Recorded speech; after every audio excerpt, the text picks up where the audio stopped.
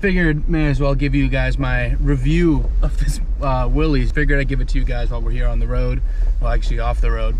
Handles pretty damn well. So I've never driven like a Rubicon off-road before with like the diff lockers and the sway bar disconnect, but so far the 4x4 on this is completely solid. I don't think I've really run into any trouble that a little bit of just like wiggling out couldn't solve, you know?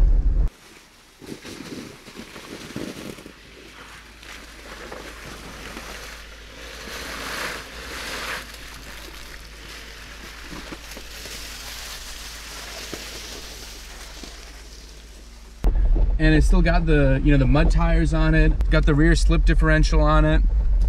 Solid thing, really. I think it'll get you out of pretty much anything I can think of. This two-door Willys, incredible.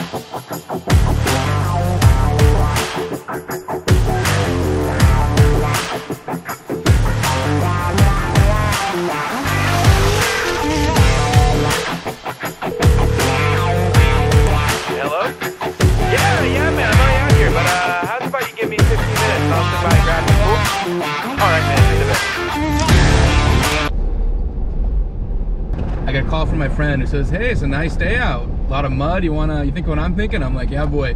So we're putting the video on hold. We're gonna rescue him, come back later.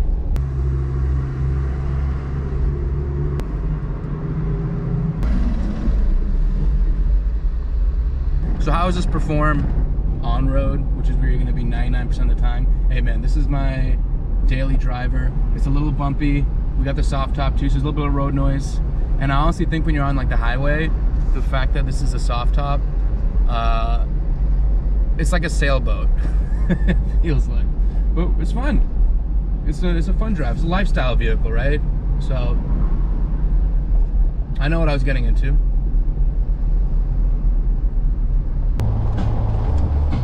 I'm really glad I shared my woods in the money in the woods experience with you before I shared it with anyone else, because it just was one of those jokes that was hilarious while tripping that it isn't that funny, I guess, when you're sober. I mean, to me it's still hilarious, but I just think like that if I made a video of that it wouldn't be that funny.